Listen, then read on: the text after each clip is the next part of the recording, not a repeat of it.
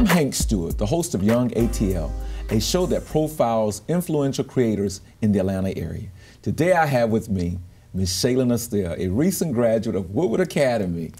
Man, a young leader. How are you doing, Shaylyn? I'm fantastic. I'm just letting it all like wash over me. That I know you are. High school's in the past and next up is college. High school's in the past. Yes, yes. What was that like? I was at the graduation. Tell me about graduation. Tell me. Graduation day was a blur. Like literally, it was 94 degrees. So everyone was like, we're ready to have this be over with, but also like, it was bittersweet because it's like, oh wow, like when it's over, it's like really over. So yeah, it was super exciting. It was so like great to have family, friends, you, Miss Gwen, there to celebrate with me. Like such a great day. So Woodward Academy. So what's next? What's next is NYU, New York University. I'll be class of 2022. And I'll be studying a major in politics with a minor in social and cultural analysis. That is awesome. Okay, so let's go back. So you're a leader. You're a leader. You're an amazing young lady. One of the things that I wanted to make sure that we talked about, let's go back before we get to Woodward Academy. You had the luxury last year to study abroad. You studied in Germany. You did your junior year in Germany. Let's talk about that. How did that come about? And let's talk about that as well. The way I decided that's something I wanted to do was every year at my school we would have these assemblies where representatives would come in and try to like convince us to do a year abroad through a program that was separate from how I actually ended up in Germany. And I was like, oh my gosh, this sounds so cool. This is so awesome. And about 3 assemblies in, so 3 years later, I was just like, I really do want to do something like this. It sounds amazing. It's an opportunity to really get immersed into like a new culture. And I just went home one day and I was like, oh mom, like, by the way, I don't want to go to Woodward next year. I'd like to go to Germany. She's like, okay, Shaylyn, like, cool. It's like another thing that's just saying something to do. But eventually, like, I just didn't let it go. I was like, no, I really want to go and experience like Europe and travel and see something different. I didn't see why not. Like, there was a lot of reasons to stay home, but I was like, why stay comfortable? Like, I need to press myself now. So in the future, when there's opportunities that arise that require me to travel or interact with new people, intimidated by I'm not intimidated, right? And I was like, I saw no better time to do that. And I had, friends and family try to convince me otherwise and be like, oh, you can do it in college or in your late 20s. And I was like, no, like, this is the time for that. So take me back. Okay, so I remember because I was a part of the process. But take me back to getting off the plane in Germany. Walk us through that. Crazy. Not even from getting off the plane. Because nobody was with you. My dad went with me there just because I needed help like transporting luggage and things of that nature. But he was only there for like 4 or 5 days, and after that I was just there with my host family. But it got real after we had a layover. And I think we're in Frankfurt. And that's when I really was starting to like hear German like fluently and like, oh, it was like language is it's not something I fully understood at that point, even though I had been taking German classes for 2 years before that. I was like, oh, this is like, these are real Germans. So, like, this is real life. Now, this is real fascinating. So why Germany? Because I'm sure there were other choices. How did you choose Germany? Well, since I had been taking German since freshman year, I was like, there's no better place to go. Like, if I really want to practice what I've been learning in terms of my foreign language studies. And the reason why I chose German in the beginning, freshman year, I was like, I just wanted to do something different. I felt like everybody was taking Spanish, everybody was taking French, and there was no like African Americans taking German. I was like, so why not, So you get to your host family. Tell us about them. What was that relationship like? Complex. Was it? Wow. Yeah, it was very complex. Okay. They were. Elaborate. What do you mean complex? We just had difference of opinions. Oftentimes they thought of family life to be one way and that way being the only way, and then like other ways were just like not a proper home life. So my parents are divorced, but I'm very cool with both of them. I'm cool and functioning, but they weren't convinced that I came from a proper background because of that. So that often caused us to have difference of ideas and opinions and thoughts, not just in relation to like living in a single parent household, but just like, oh, do your parents spend time with you? Or this is like, yeah, I'm cool. Like, I'm chilling. Thank you though. Wow. Yeah. Wow.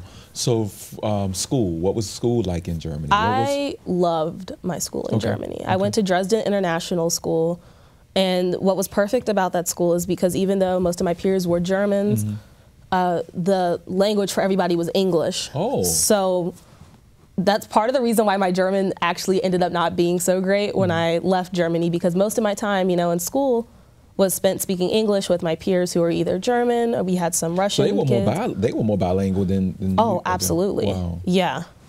And I mean, there were still times that they would speak German amongst each other, but I just felt super comfortable because all my peers and teachers and everybody like spoke English. I was taught in English. And it made the transition from, you know, Woodward to DIS just way more like breathable, I should say. So how would you compare the two educationals? How would you compare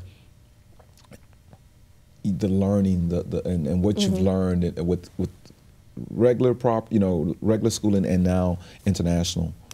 I understand now from firsthand experience why the United States is behind in terms of education, and in terms of math, science, English, reading, literature. Why do you think I get it. Why are we behind? Because of the amount of time that is applied, school, and how long was class? Our system is super flawed in like every aspect when it comes to time applied at school, homework assigned, teachers, class sizes.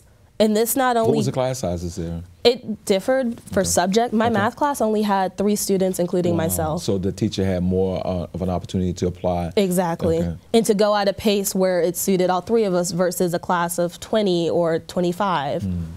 Most of my classes did not exceed 15 or 18 students. Wow.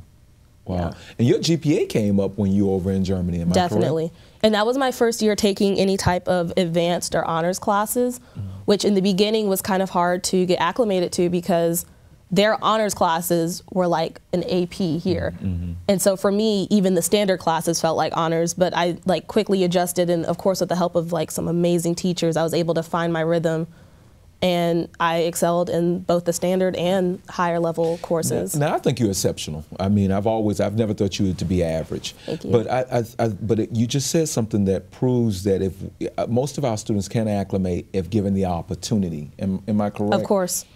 It's all about effort and exposure on both parties. And it's about effort of parents, effort of teachers, and effort of students.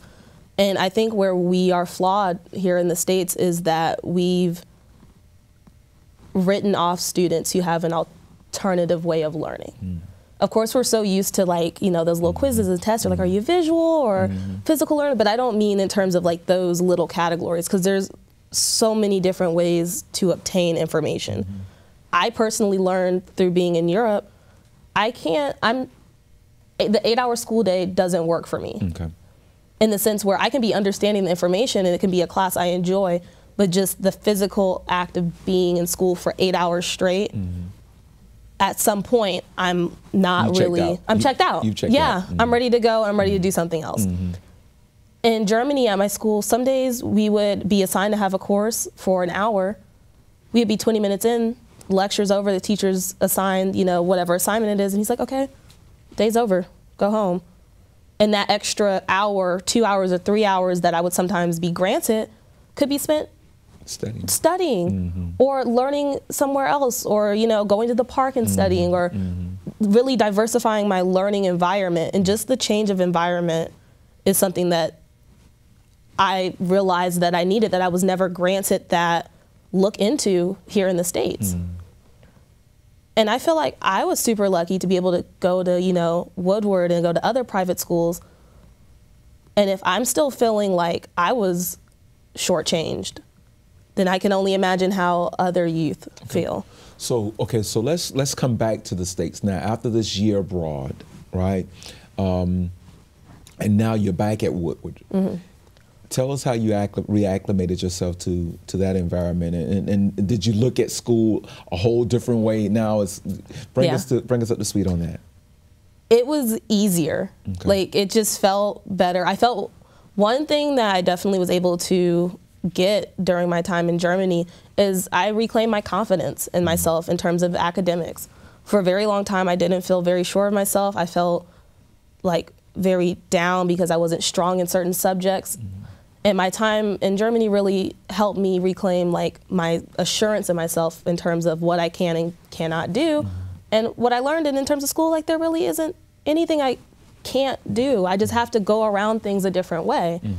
And so when I got back to Woodward, everything just fell into place very naturally, because after dealing with a school at such a high level, high rigor in Germany, and to go back to like a lower pace, if you will, it just was easier. That's interesting, because Woodward is one of our better schools. You with me? So we, you know, so comparing that to just regular public school and understanding. So, you know, there's so much is going through my head, because when you came back to Woodward, I remember in September of this past year, the Stewart Foundation, you being the president of the Stewart Foundation, we had an opportunity to interact at the Miss Black College Hall of Fame.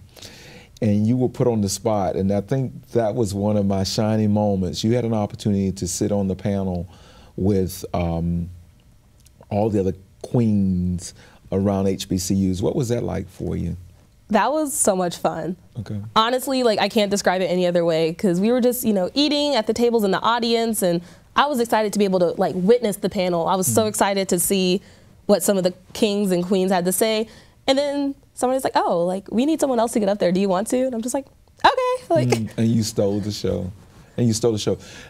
So, and I'm asking that question. I'm asking that question because of preparation. You were prepared to do that. And talk about being prepared, because there was no prep the night before that you might even possibly be on this panel.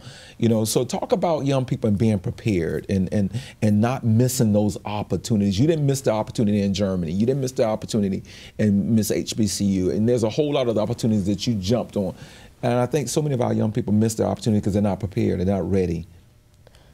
One thing I've been putting into practice more and more as I've gotten older is learning certain people who are in your life that have your best interests at heart.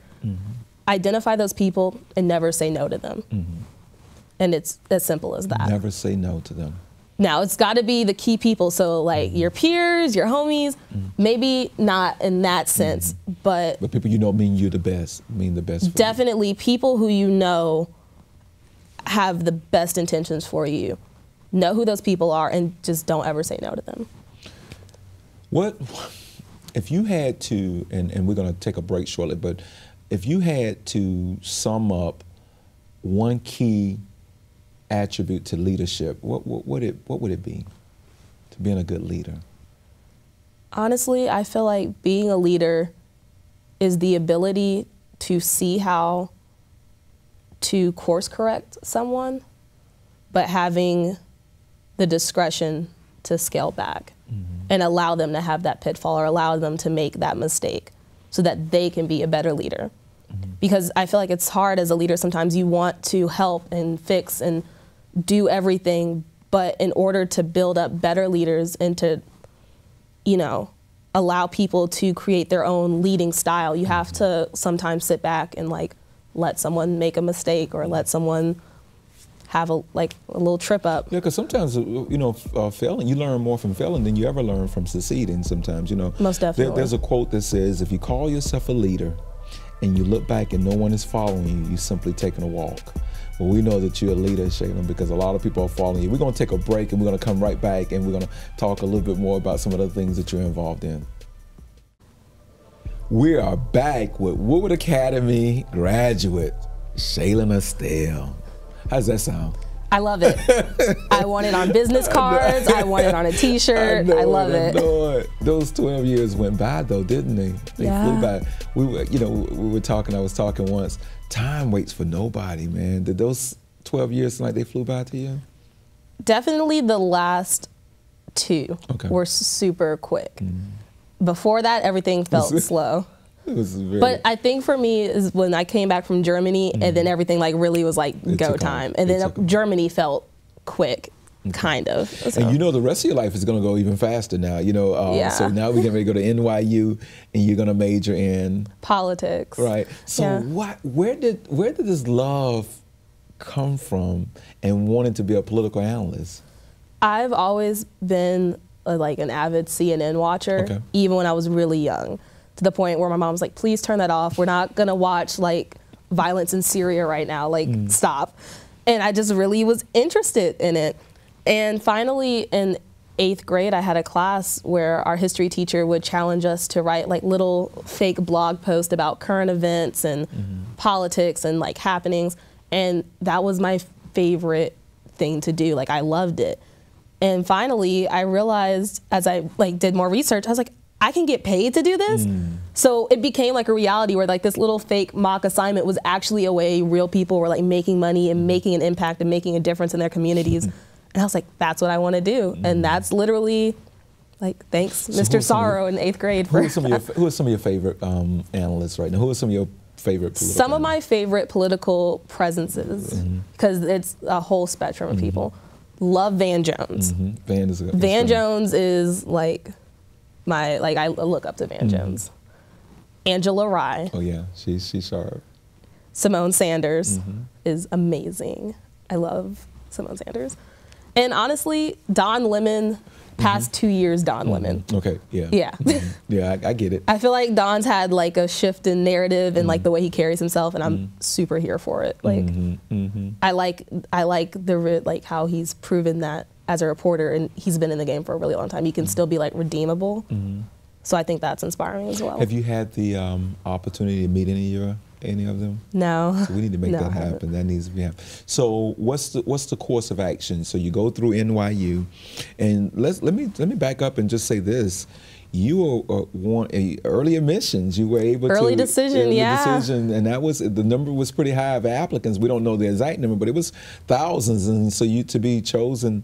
What, 19 in the 19%? 19%. This was a super tight year for NYU. It was the top applied to private university. And I applied early decision before I even knew how tight competition was. You had any other choice. You didn't apply to anybody else. Didn't apply to any other school, yeah. Wow, you just knew. That was it. Why NYU?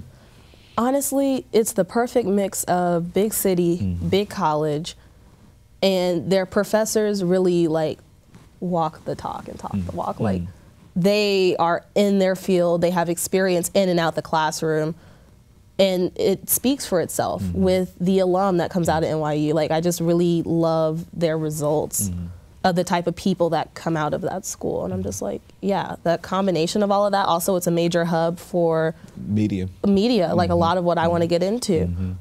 And I did not see any other school fulfilling like my requirements for something like that. I always say that about New Yorkers. You know, we can talk about the rudeness or whatever you want to talk about in you know, the New Yorkers, but one of the things that they have access to so much, and I always say the young people in New York are so much smarter because they live in the middle, that they are reared in the middle of media, finance, you know, all of these different cultures, you know, and learning and learning folk and all that. So who would you want to work for when you come out? Who are you going to work for when you come out of NYU? When I come out of NYU, I actually want to lay low a little bit. Okay. I think I see myself for the 2 years after I graduate. 1, trying to see what I want to do for grad school. Okay.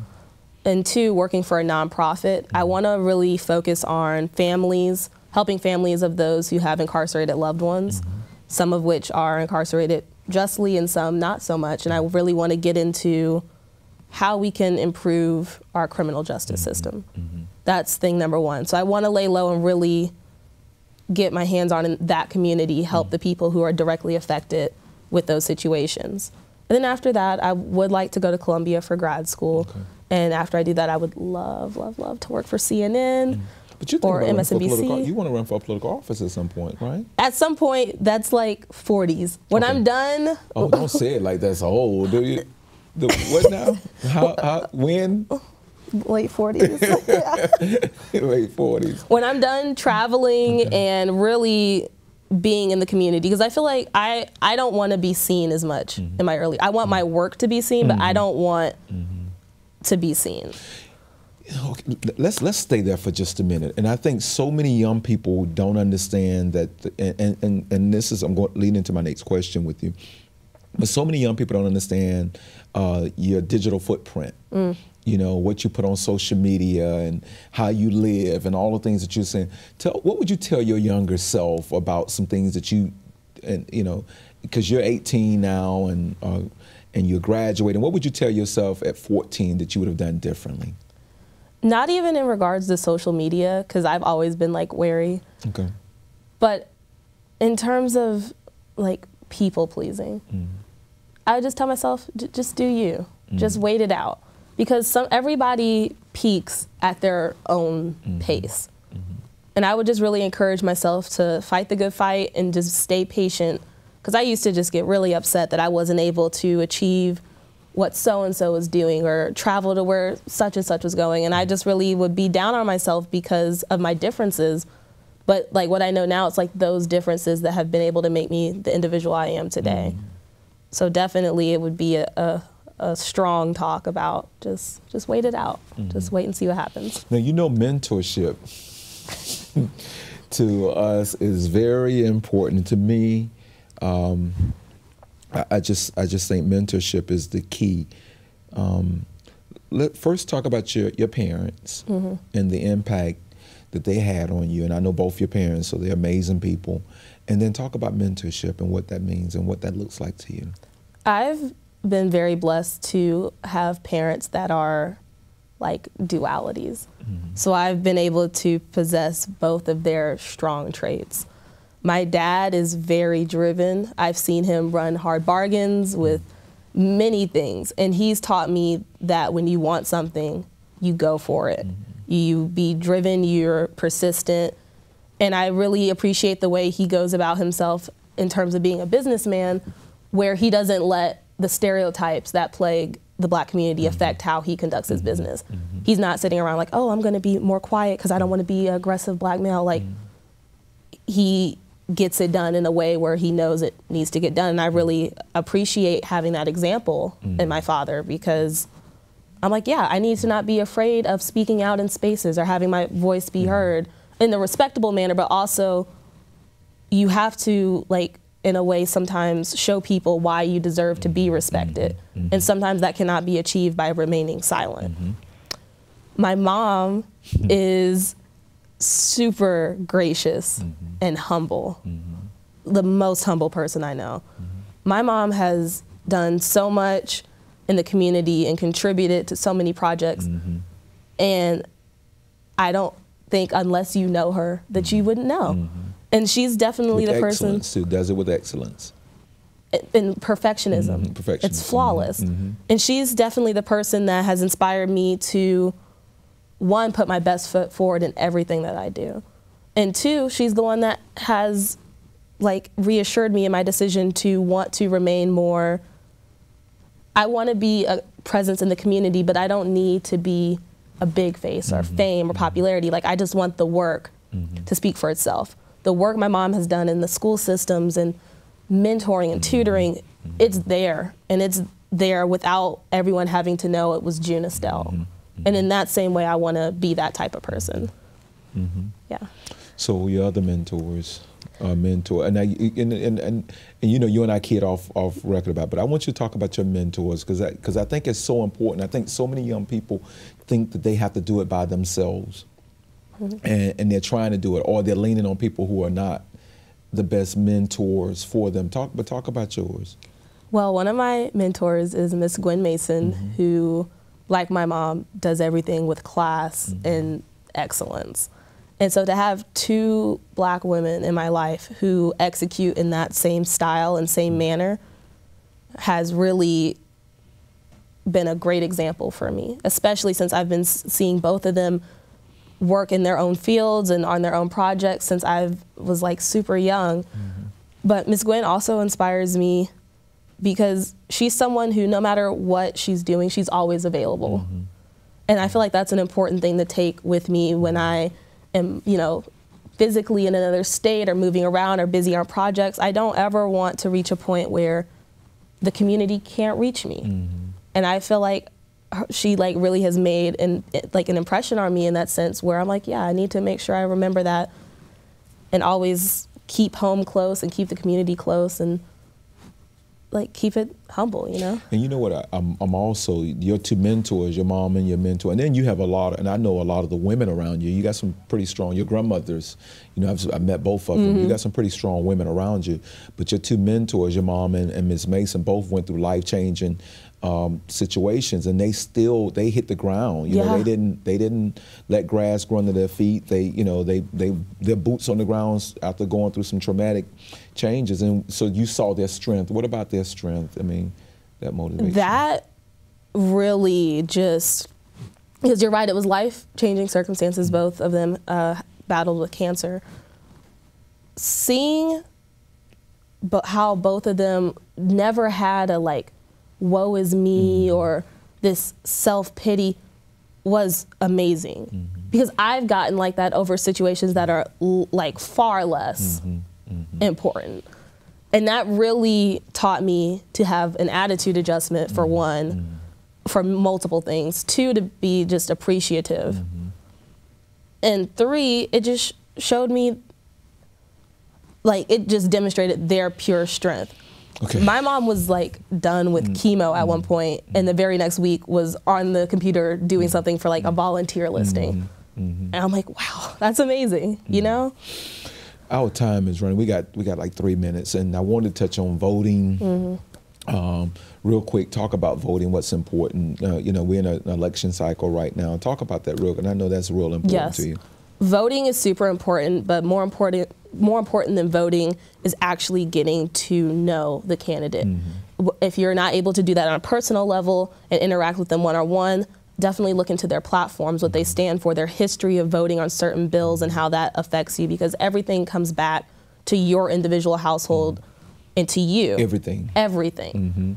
Don't fall for a wolf in sheep's clothing. Don't. It's so important. Shaylyn, I had a candidate to tell me once, and I can't say enough about what you just said. I had a candidate tell me, our voting records is not always who we are. Your voting records is exactly who you are. This time with you, it went by so fast. Man, we could sit up and talk. There's so many things we need to talk about, and maybe we're going to have you back on this show. I know probably after your first year, we'll come and talk about what NYU was about. Well, thank you so much, Shaylyn, for taking time out of your busy schedule. It means the world to me. A seed has been planted in you, and we're expecting a harvest. We're expecting a harvest. Hello, my name is Hank Stewart. We're looking forward to seeing you again on Young ATL. Have a great day, and we look forward to talking to you soon. Have a great day.